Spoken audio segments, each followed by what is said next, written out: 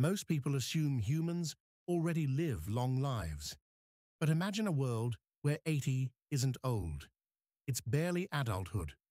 A world where humans don't just survive longer, but evolve to live up to 300 years.